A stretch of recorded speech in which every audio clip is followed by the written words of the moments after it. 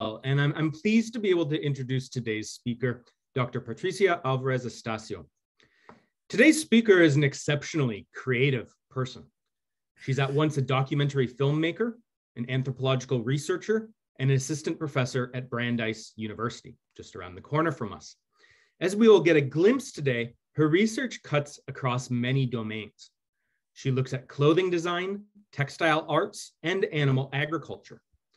She has a long history of engagement with indigenous communities in the Andes, particularly the groups of mainly women who are contracted to knit luxury clothing for the international supply chains of often quite prestigious high fashion firms.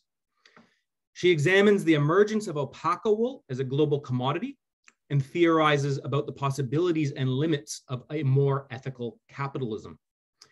At a moment when so many are concerned with how their consumption implicates them in complicated, non-transparent, and often disturbing situations, Dr. Alvarez Astacio illuminates segments of the supply chains that constitute the material existence of us and so many people. She is currently completing a book on this research for the University of California Press titled Moral Fibers, Making Fashion Ethical. Her film on fashion supply chains, Entre Tejido, premiered at the Havana International Film Festival and received significant recognition and honors at the Houston Film Festival in 2017. She is also currently producing a film here in the United States titled Backside, on the lives of Latinx workers who care behind the scenes for the horses that race in the Kentucky Derby. And I'll also just say she has been a real friend to this university. She showed films here, collaborated with faculty, and she even helped me construct a 2020 course, Fiber and Fashion, in which her burgeoning and unique research program played a starring role. So please join me in welcoming Professor Alvarez Astacio to the Hoku Lecture Series. Thanks, Alex, for that extremely generous and wonderful introduction. I really enjoy our conversations and collaborations and the ability to, be in dialogue with faculty and students at Tufts. Like Professor Blanchett mentioned, we're kind of institutional neighbors. So let me get the slides going. I'm a very visual person, so there will be a lot of images today as part of my talk. Sorry about that. Oh, it's not letting me. Okay. For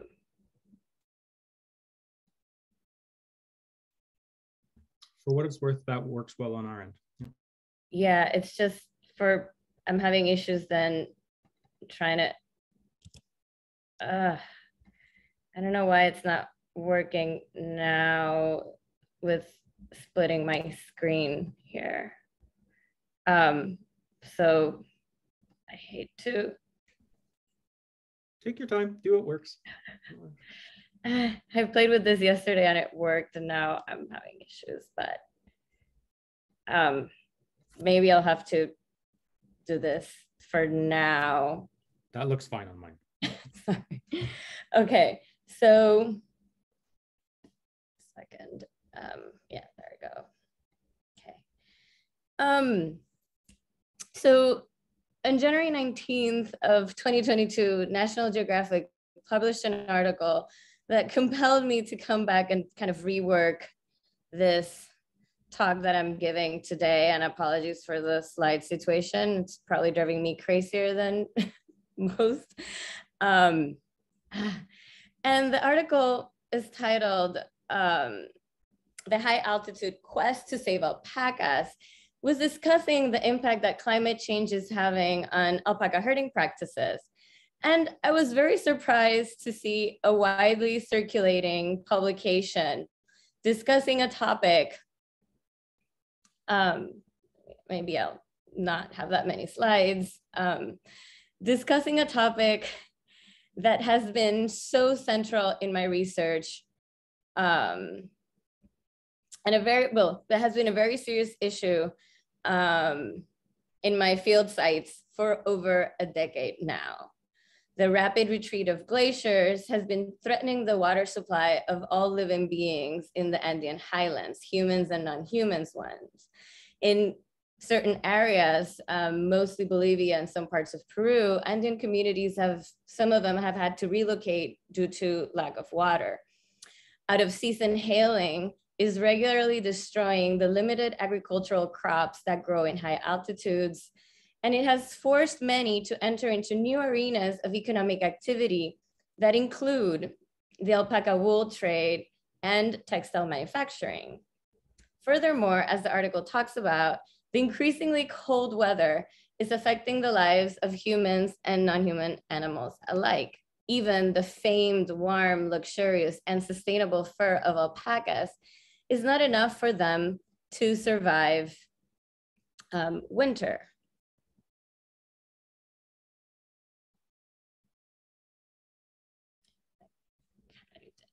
So here we have survive winters.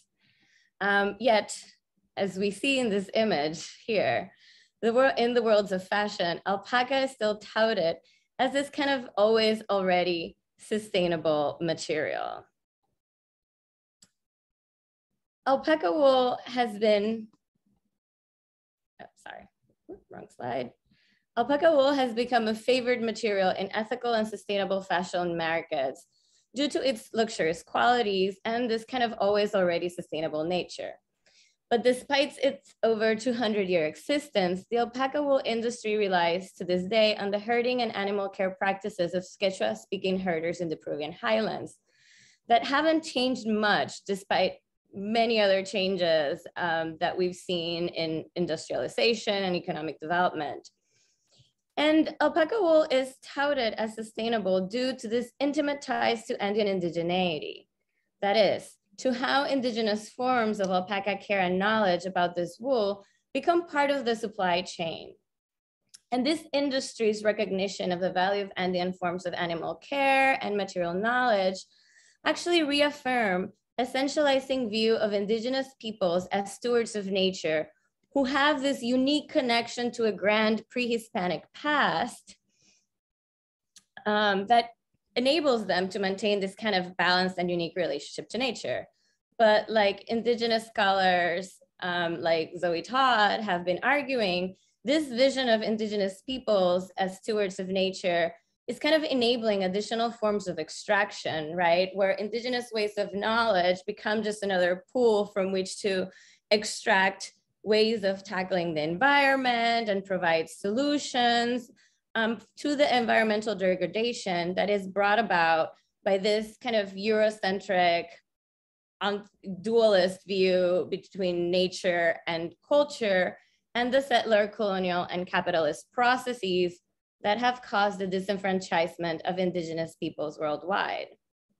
And today I argue that this persistence of indigenous forms of breeding, animal care, and material knowledge in the alpaca wool supply chain are not only read by fashion actors and consumers, right, as an assurance of sustainability, but actually they're sustaining this essentializing view of indigenous peoples as environmental stewards in ways that obscure how extreme poverty, labor exploitation, state abandonment, and climate change are actually making this material pretty unsustainable. And I want to go back really quick to the Nat Geo article because I think it lays out to a lot of this kind of critiques that I'm posing, right? Outside of Peru, I had never heard anyone actually kind of talk about climate change and environmental issues in relation to the sustainable alpaca wool industry. And reading the article made it clear that the effects of climate change kind of just seem to matter when its impacts threaten the main economic source of livelihood in high altitude regions, which is the largest non-extractive industry in that area. And of course, would also threaten the rapidly expanding global markets for sustainable and ethical fashions. And the article's discussion centered on how climate change is not just threatening the species, After all, alpacas can live in any altitude. Australia and the US actually have the second and third largest alpaca herds. But the key threat posed by climate change hinges on the fact that the wool of alpacas who live at lower altitudes is not of good quality. Multiple environmental factors of the high altitude environment, particularly the puna pocasha, or the grasses that grow in the puna, which is the environment where the alpacas live between 3,500 meters and 5,000 meters above sea level, which is 12,000 to 15,000 feet. You know, the grasses that they eat allow them to grow a softer, warmer coat. And it's because of this that the alpaca wool industry has never developed in an industrially competitive way outside of Peru. Furthermore, the article made compelling the topic by mobilizing the kind of usual tropes of indigenous exoticism. You know, it talked about the threat it poses on indigenous communities, quote, who have herded alpacas for generations as far back as they remember, which this is kind of language I oftentimes heard about for people signaling this archaic past without explicitly saying it, unless you kind of push them further in conversation. It also mentioned how, quote, in the 16th century, herds tended by the Inca Empire were all but wiped out after Spanish conquerors arrived in 1532, and basically saying that the alpacas survived due to the care and knowledge of indigenous peoples. The article also emphasized how indigenous knowledge that is inherited from this grand archaic past is providing ways of addressing climate change, as herders are turning to pre-Columbian technology to build canals that trap the ever diminishing water supply to save both the animals and the industry. But nowhere in the article you could find a discussion on the severe impact climate change is having on the lives of alpaqueros, right? The alpaca herders, which is one of Peru's most impoverished populations. Nor does it address the longstanding practices that have made this industry one of the most exploitative in all of Peruvian history. As I read this article, I kept thinking back to a specific moment from my fieldwork in 2010. Let me see if I can show an image of this. I want to quickly give an image of the kind of herding kind of environment. I was in the alpaca herding community that you're seeing here, that is located right above the city of Huancavelica in the central Andes. And I was doing fieldwork there in artisanal workshops, but many artisans came from this community and had family there and would also herd alpacas. Alberto, the director of the local NGO that works with herders to address issues of exploitation, but also with the artisans as a liaison between the artisans and fashion brands and designers, had brought that day 2 visitors with him from veterinary alpaca NGOs. The herders received this guest with complaints. They started, alpacas are dying, it's too cold, it's harder to find green pastures. The same issues raised over a decade later in the Nat Geo article. And one of the alpaca NGO workers replied to the herders' query saying, weren't you given blankets for the alpacas?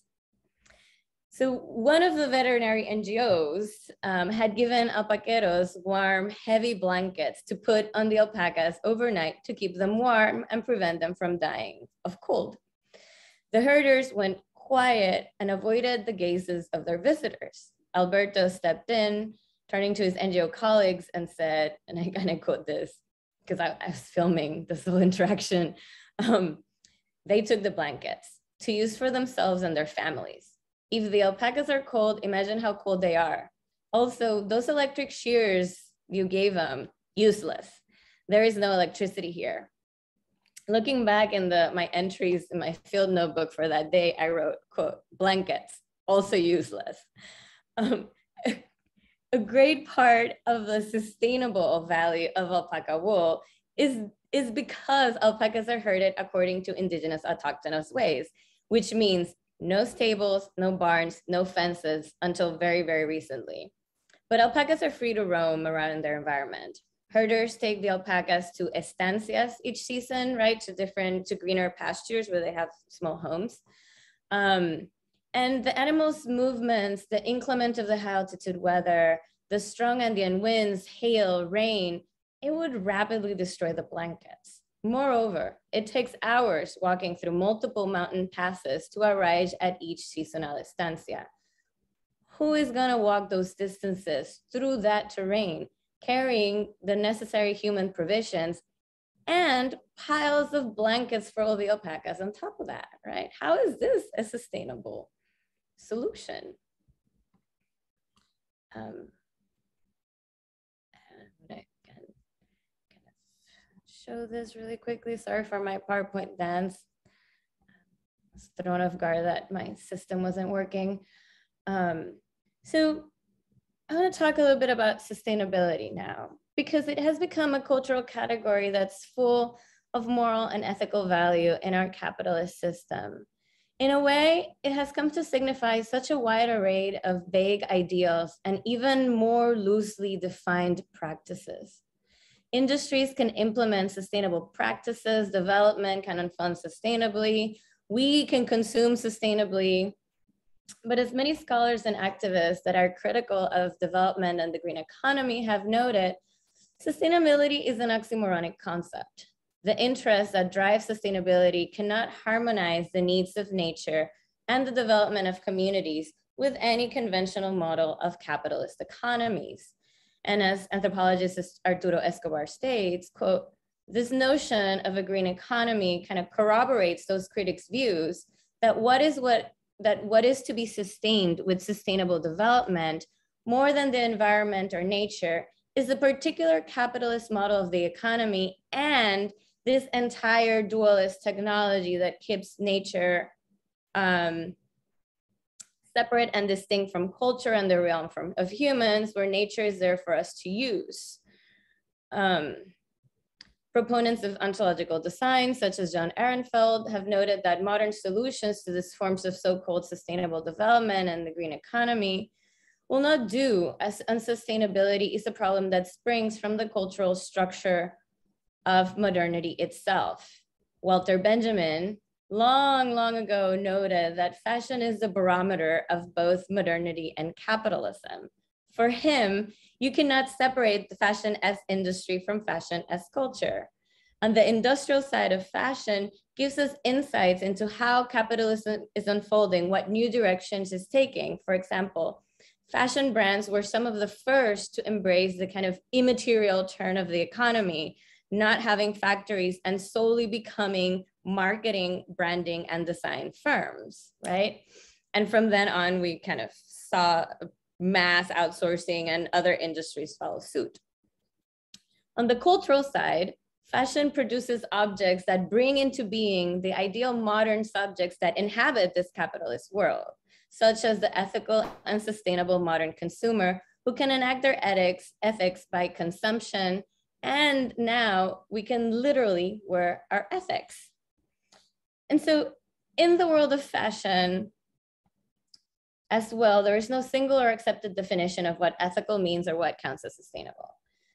Ethics and sustainability can happen at the level of design, production, retail, or consumption. It can mean promoting worker autonomy, fostering artisanal manufacture, paying fair wages, obtaining organic or fair trade certifications, or supporting a wide array of environmental practices. You can use natural materials, avoid synthetic dyes, minimize the use of water. And this open-endedness gives corporations a lot of flexibility regarding what practices count, right, as sustainable. So brands can combine and recombine ethical and sustainable practices with non-ethical, non-sustainable ones to maintain a production rhythm that keeps up to pace with the seasonal demands of fashion, which in and of itself, that seasonal demand is probably the most unsustainable practice of them all. And so I have here 3 examples. You know, Levi's can minimize their use of water, but completely ignore labor issues. H&M can develop their ethical fashion lines while simultaneously continuing their fast fashion unsustainable ones, without any issue. And then we have Patagonia, who works hard to avoid exploitative labor and use sustainable materials. But when have we heard them talk about the types of dyes and the kind of that seepage of water that goes for us to have the bright colors, right? And the array of colors that they offer, right? So despite all of this, concerns with sustainability have brought a renewed attention to the kinds of materials that are used in fashion, which is something that in our Western culture of dress, we've ignored for a really long time. And I want to hone in and zoom back into alpaca wool. And alpaca wool is very differently valued by Andean communities than it is in the fashion industry. And as this material moves through the supply chain, these kinds of different system of values become knotted with each other.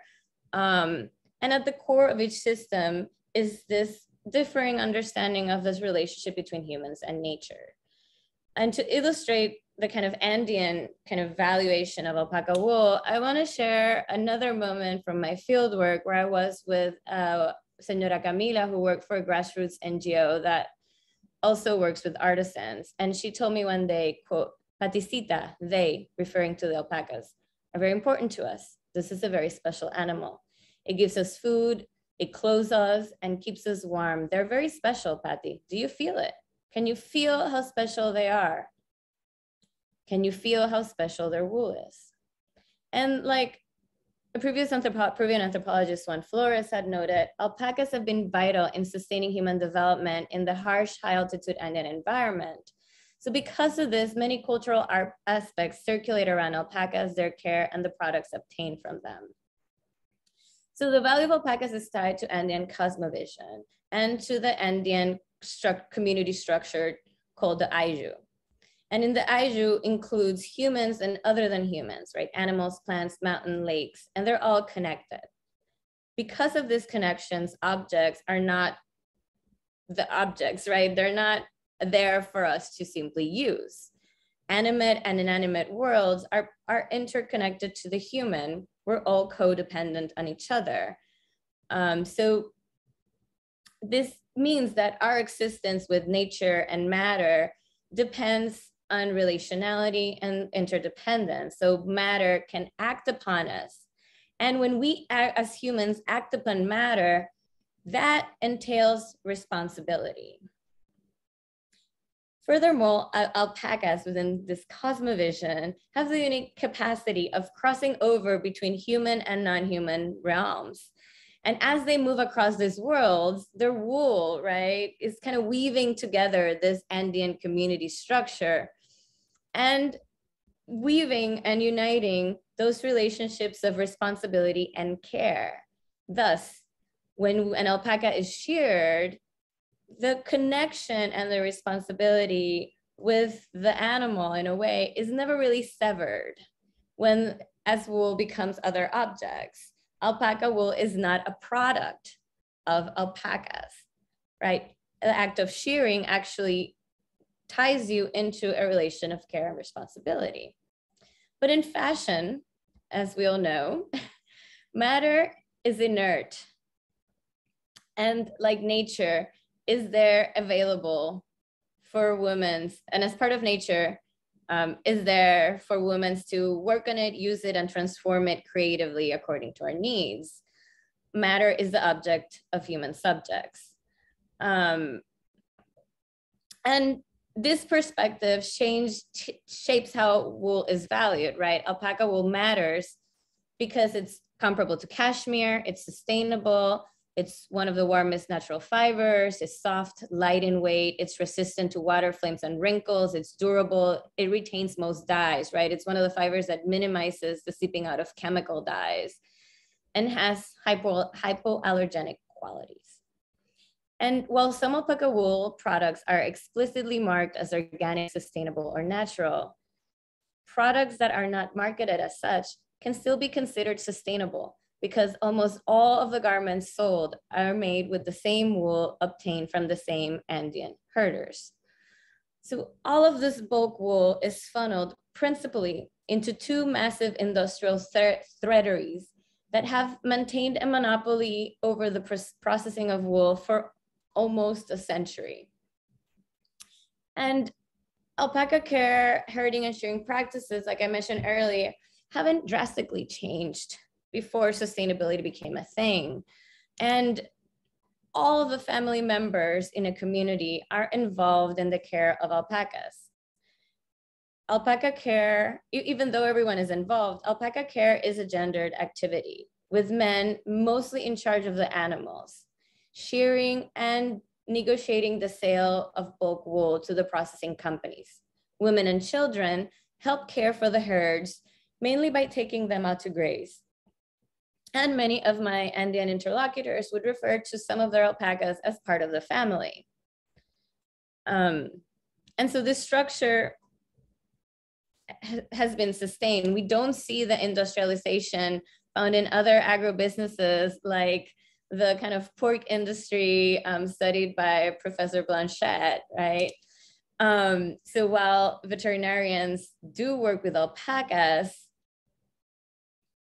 the kind of pre-existing animal care practices shaped by Andean cosmovision allow those fashion actors to claim that wool is sustainable, right? Animals are not confined, like I mentioned. They are well cared for. There's no use of medicines other than it's necessary. We don't find the diseases that rapidly spread in agrobusiness settings. You know, all of the issues so well discussed in Professor Blanchette's work. There's no genetic modifications. Babies are not separated from their mothers. There's no chemicals in their foods, right? They eat this naturally growing grasses. And so while this bucolic vision of indigeneity helps sustain and value Quechua knowledge and forms of animal care and relationality, it obscures the sinister forms of exploitation that sustain conditions of extreme poverty and the impacts of climate change. Communities located in these altitudes, right, in this high altitude environment, currently suffer from a lot of health-related issues associated with malnutrition. And I'm more than happy to talk more about that because the expansion of quinoa as a globally desired healthy superfood has greatly contributed to this. Children must walk for hours to reach their school, or they have to be sent to live with family, friends, or contacts in other communities at lower altitudes to continue schooling. And oftentimes when they do this, they go to another community, they end up working in textile workshops to pay for food and boarding. Access to high altitude communities is notoriously difficult, with dirt roads that become impossible to transit during the rainy season. There's no electricity or running water in most communities unless a nearby mine has electrified an area to sustain its operations. And even then, electricity is very precarious. And repurposing a common adage used in reference to mining, many of the artisans and herders I worked with would say that they were beggars sitting on top of a gold mine. In this iteration of the saying, alpaca wool stands in for actual gold. So while communities have their own herds, it's important to note that they also care for alpacas owned by the threaderies I mentioned, which I'll get back to in a minute. And we could show another image here. Zoom. What happened to my...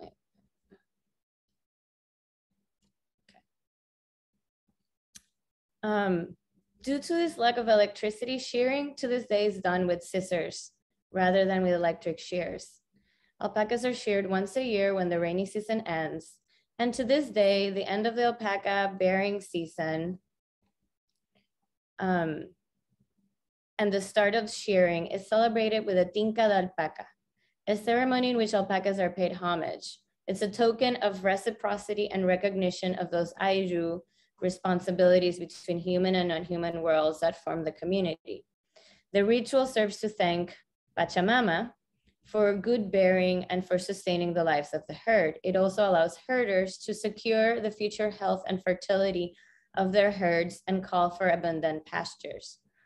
Threatening corporations send representatives to participate and support the Tinca with donations of beer, rice, sugar.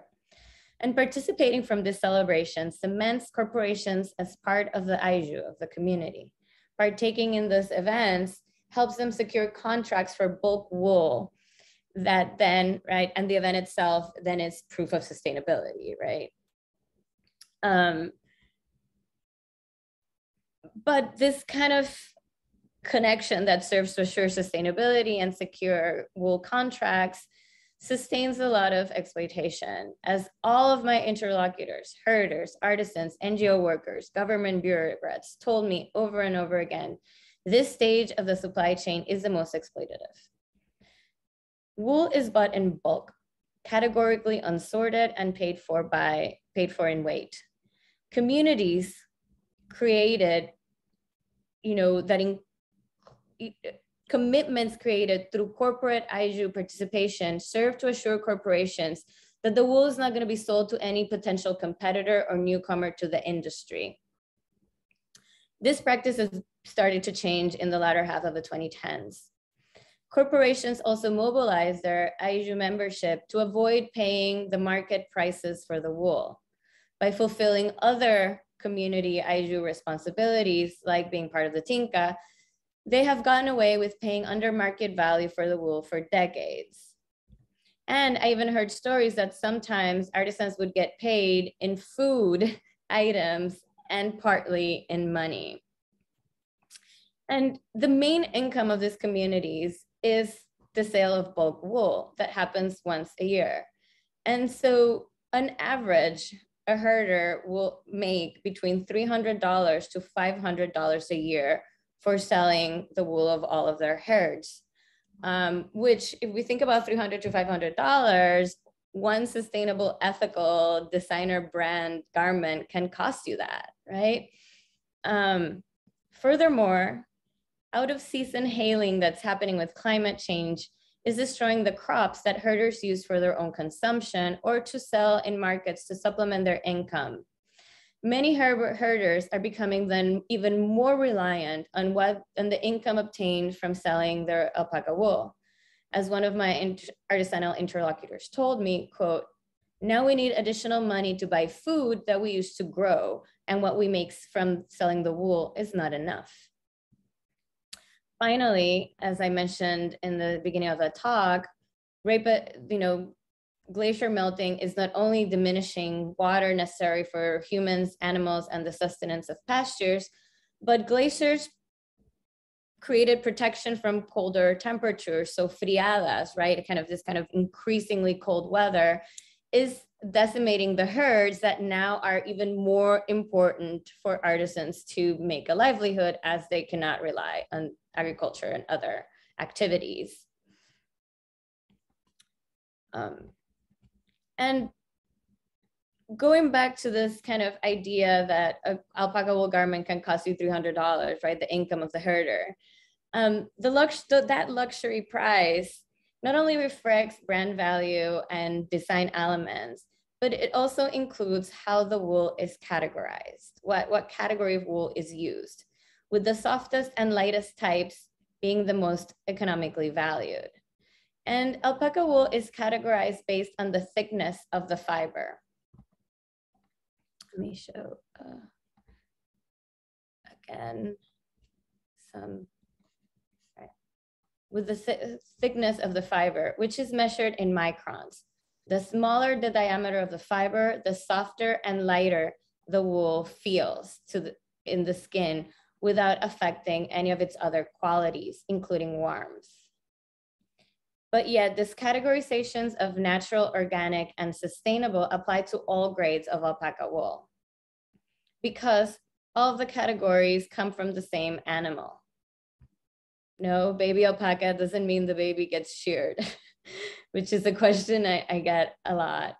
A single alpaca will have areas of softer, higher quality fiber and areas with coarser, thicker fiber that is lower grade.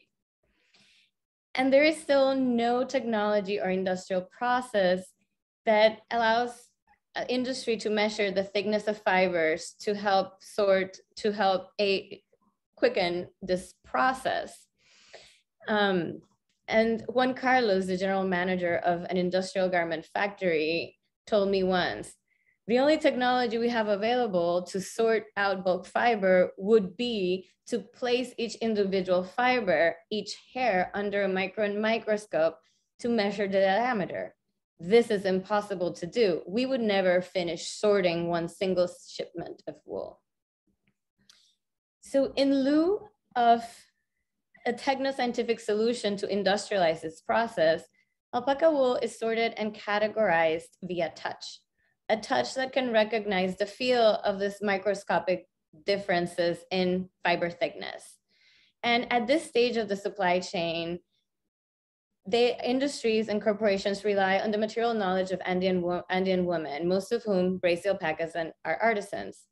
And so alpaca wool, the threaderies, I'll show one image of this process, which the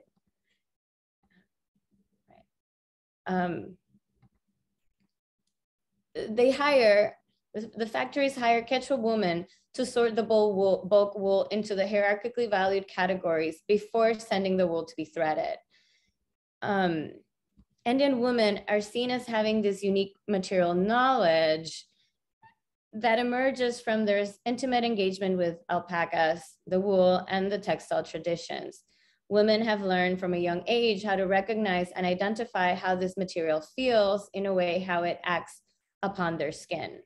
And while most non-indigenous people that are part of this supply chains, myself included, can learn to recognize the difference between distant categories because they have obvious tactile differences, right? Like baby alpaca versus regular, it's very difficult to develop what Natasha Myers calls an affectivity of matter, right? A kind of nuanced, embodied tactile knowledge and expert sensoria to differentiate by hand between categories that are really close in their thickness, such as baby alpaca and royal alpaca, but that economically have a significant difference in their price.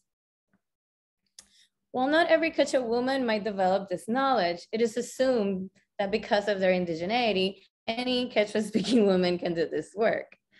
Since alpaca herders, alpacas are sheared once a year, women who sort are employed for a few months a year. The payment is a closely guarded secret. People I talked to either did not know how much they were paid or had been sworn to secrecy, right? They didn't want to tell me because telling me the payment would potentially break those IJU responsibilities. However, I do know that women get paid by how much pounds of wool they sort. And even though I never found out the amount of payment, everyone assured me it was not near enough, the appropriate value of the unique knowledge and skill that is necessary. It is definitely not enough to successfully supplement the income obtained from the sale of bulk wool or to kind of help address the economic impacts climate change is having. If alpaca wool is already, corporations have tried to hinder activist efforts that are encouraging herders to sell the wool sorted into categories rather than in bulk. And corporations have paused and stopped these efforts because they claim that they're offering employment to Andean women.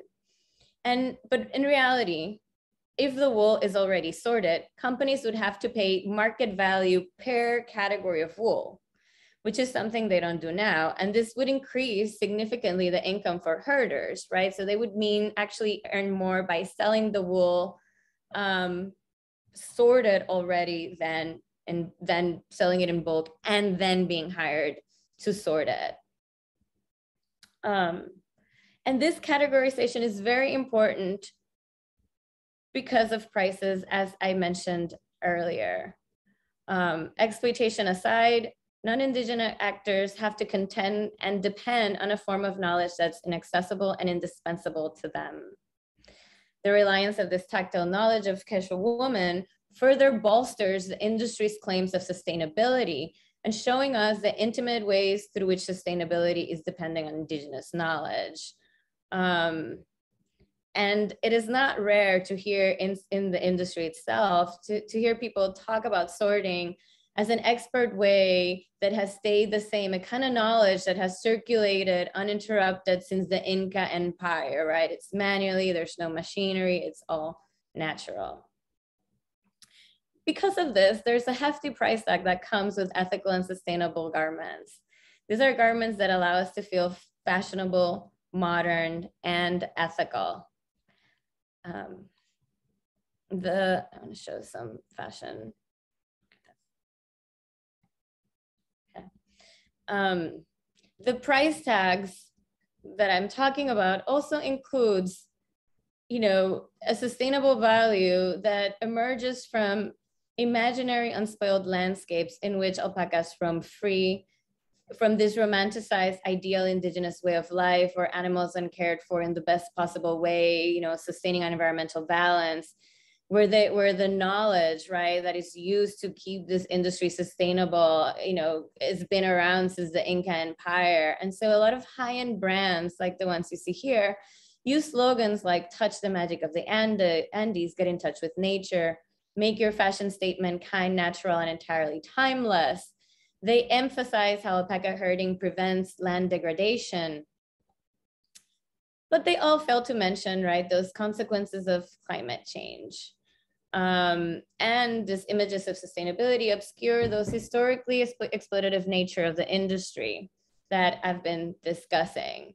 They also rely on essentializing perceptions of indigeneity that allows us to feel the price tag is worth it, and that through our consumption, we can make a difference. Brands and designers also rely on fashion editorials to convince consumers of this always already sustainable value.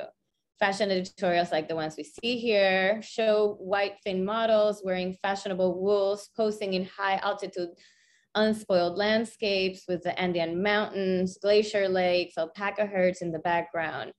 The images use this very soft lighting to create an atmospheric feeling, right? Because atmospheres exceed what it's represented. They emanate, they radiate, they flow, affect our bodies, how we perceive and interpret them. Atmospheres combine the sensuous experience with the social and the cultural. They allow us to interpret and feel, right, social and cultural meanings that we're consuming. And in doing so, the dreamlike, romantic, or bucolic aura of Andean ways of life, right, further are tied to pristine landscapes as the signifiers of sustainability. It reassures us as consumer of the authenticity of indigenous manufacturers, of indigenous peoples as stewards of nature, whose animal care practices, right, allow us to have this balance with nature. But the images de-emphasize producers while emphasizing their presence via presupposed respect towards their way of life, knowledge, and skills. The images soften the harshness of the high altitude environment and climate changes faced by all beings who inhabit them. They serve to reimagine the not so glamorous realities of indigenous communities, images that would undoubtedly threaten the luxury value of alpaca wool and its sustainable quality. Like the Nat Geo article, sustainable brands directly take us back to this value of pre-Hispanic practices as an assurance of sustainability and hope of possible solutions to things like climate change. But while it is also extremely important to finally recognize and give due value to indigenous forms of knowledge and traditions that have been discredited as superstitious, as markers of primitivity, and associated with ugliness and the inability to be modern and fashionable, modern subjects, these recognitions come with a dark flip side. The celebrations of the value of Andean indigeneity are hiding how indigenous folks are not being properly remunerated for their knowledge, skill, and labor. While they become visible, they are simultaneously being remitted back to an unspoiled, unmodern past, rather than as present day peoples and workers, Networks of subcontracting in the fashion industry continue to go unchanged and unquestioned in and of themselves, in the ways in which they hinder sustainability and further hide the unsustainable conditions that alpaca herders and alpacas grapple with for their daily survival. The celebrations of pre-Hispanic indigenous knowledge are used to leave herders coming up with solutions themselves to manage and live with climate change in order to salvage their precarious income in an industry that is structured around their knowledge and their exploitation. Current discourses of sustainability not only exploit indigenous labor, land, and knowledge, but can serve as an excuse to let indigenous folks to figure out on their own how to keep on living and allow others to capitalize on the ways in which they mobilize indigenous techniques or other contemporary ideas they have that are then reinterpreted as ancestral. As many have noted before, environmental sustainability cannot be obtained if we treat labor as a separate, disconnected realm. Unsustainability is produced through capitalist practices that rely on the simultaneous exploitations of human and nature. And sustainability cannot be produced when approached sustaining this dualist perception, this kind of binary divide between humans and nature, a perception that lies at the core of capitalism, settler colonialism, and is thus at the heart of sustainable and ethical industries, including fashion, probably more fashion than many others. But rather than kind of wrap up in a way my article in the form of a usual conclusion, I want to end this talk with kind of some word of cautions that the more I present on this work, the more I feel are important to mention. To truly redefine sustainability as a set of practices whose main concern is to not threaten how capitalist value is accrued, we need what some have called, at least from the world of design, a cultural upheaval that needs to unfold alongside a massive shift away from our current capitalist economic system. First, we need to change how we define fashion, culturally define fashion, that is. We need a cultural re-understanding of our relationship to clothing and how clothing defines us as individuals.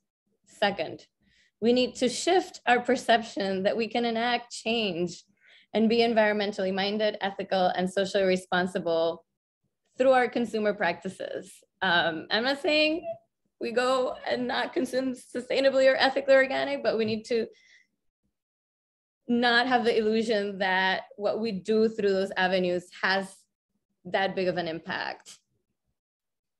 Third, whatever measures are taken to change the structure of an industry like fashion, to minimize its human and environmental exploitation, those measures cannot be ones that cause further harm to the millions of workers in this industry, workers that in their majority are indigenous, people of color in the global south, but also in the north, in Europe and in the United States. Garment workers are mostly women of color. And the majority of workers were women of color and children. To truly start figuring out sustainable solutions, maybe a place to start might not be putting so much value and attention on natural, organic, and sustainable. I have conflicting with this statement, right? But I think there's an overemphasis on this material is sustainable, right? And I think we need to bring less emphasis on that as like a starting point, because that shimmer of a natural organic material, right, doesn't force us to reckon with the need to revalue and alter our relationship with garment workers, textile producers, herders, that are just kind of always kept invisible or who are made visible via romantic images, right, that mask ongoing exploitation, right, or images that emphasize environmental harm at the expense of the precarity of indigenous peoples and workers of color and in the global South. Such an emphasis on material and not questioning of specifically what are the environmental practices, like, and how does this relate to labor, will just really not lead to the urgent need for sustainability, for lack of a better word, that we have. Thank you. Thank you very much. We have about 7 minutes for questions, and I've got one online. It's okay.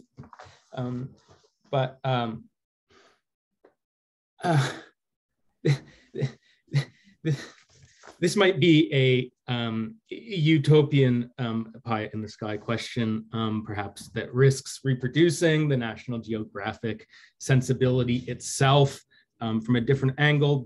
And you might push back here. I might be misinterpreting this. But when I hear a lot of this, I kind of think of a lot of these threateries and so forth as kind of parasitical. I mean, the story you seem to be telling is that all of the labor, all of the skill, all of the knowledge, all of the work, all that is ultimately indispensable flows through the workers themselves, right? And so, again, maybe pie in the sky. I guess I had two questions. One, within the kind of cultural ideals or what have you of the IU, can the threateries be expropriated and taken over by the communities themselves?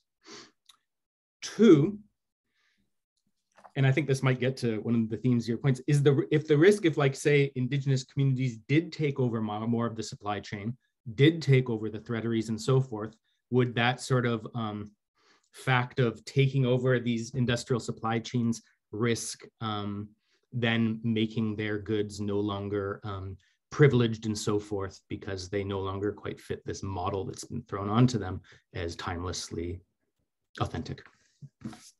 Those are really great questions. And I don't think you've misinterpreted what I've been talking about. So there have been multiple attempts throughout history to challenge threateries that have failed because of the different rules corporations have built with each community, right? So they might have tighter belonging in some than in others. And when there have been attempts by indigenous people to take on and buy machinery and create their own threateries, either they've been sabotage, right? Corporate sabotage is, and spying is something you see in the Andes and that extractivist corporations do regularly. And the ones that continue working end up just working for local Andean markets. And so now the landscape is slowly changing, but threateries are still in the hands of non-indigenous peoples. The amount of capital you need to invest in that machinery is just something very hard for folks to be able to amass. If indigenous folks were able to take over the supply chain, I think a lot of people would like that. But I do feel like what you mentioned is precisely the excuse as to why it's not a good idea for indigenous peoples to take over, right? Because artisans and indigenous folks are not well-versed. They don't participate in fashion, right? They need to be taught good design. They are not the face of luxury, right? So if they were to take over the industry, then probably, right, it would end up becoming an ethnic industry that produces kind of ethnic goods rather than kind of mass globals, right? I don't necessarily think this is the case, but I think this is the perception. And I think this is a perception that would hinder big and important efforts and would limit what folks from Quechua and other indigenous communities could actually achieve if they were to have more power in the industry, right? But this is kind of like a big cultural perceptive wall, right? Which is why it's hard to disentangle fashion industry from fashion culture. Thank you. We have a question from Mindy Nierenberg here at Tisch College at Tufts. I can't thank you enough for this fascinating talk. I have two questions. In the tourist-focused shops and stalls in the Sacred Valley sell relatively inexpensive alpaca clothing. Are these laced with other fibers? What impact do the seemingly pervasive sale of these items have on the alpaca farmers you are discussing? And then following up, a student in a Tisch program we had prior to the pandemic in Urubamba worked at Tica Centro de Producción Textil in Chinchero District, Cusco. It was a women's cooperative that produced their own goods, spun the yarn, made their own natural dyes, et cetera, and sold them to tourists. Is there a way that small co-ops like this could be organized and produce goods for luxury brands to provide higher incomes for them? That's a great question. I know the CITA, I can really speak to this. Sorry, the Centro de Producción Textil. So it depends.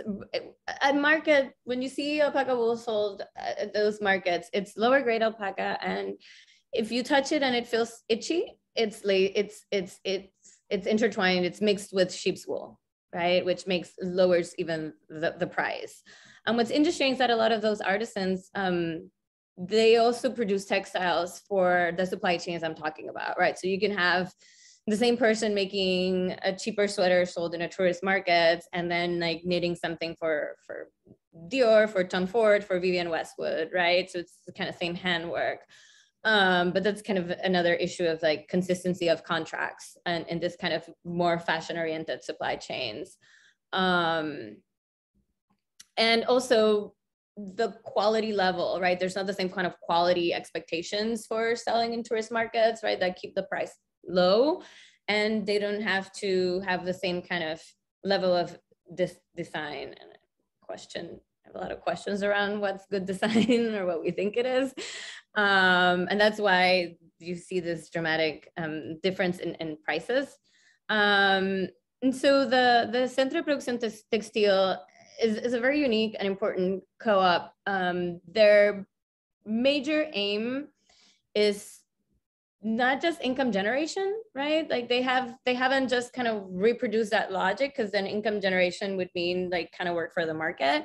But they're really concerned with, it's an activism organization concerned with the preservation and perpetuation of Quechua culture, right? So to kind of enable economic development on the terms of Quechua culture, right? So they're kind of a very important particular kind of co-op.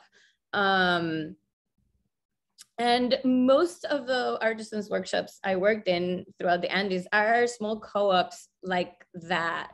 Not all of them have the same explicit political activist kind of aim. And I think that, you know, small co-ops have a lot of promise because they have a lot of freedom in a way and can pose big challenges to the way supply chains work, right? And I talk in my work and other areas about the ways in which sometimes they resist, even the ones that aren't kind of very openly politicized. Even, you know, that those politics operate kind of internally and more implicitly. But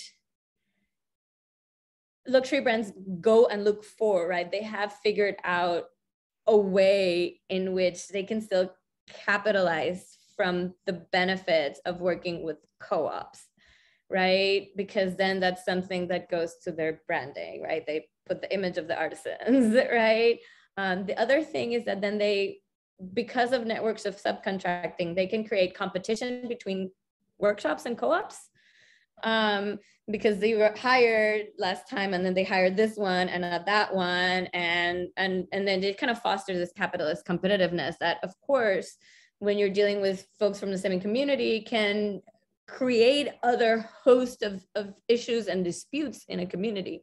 And so there are some organizations that are trying to build groups out of co-ops, right? To try to create a politics, united kind of politics across different small co-ops. And I think that's actually what brings forth more possibilities to address some of the issues of exploitations and present a united front to the industry that can, you know, give enough pushback and not say like, oh, well, I'm just going to go work with the ones from this area that are not so difficult. Thank you very, very much. We need to end for the purposes of the class that is currently going, but if others have questions, perhaps we could stay on the line for a little bit longer. But for now, please join me in thanking Patricia for a wonderful talk. Sorry for missing the mark on time.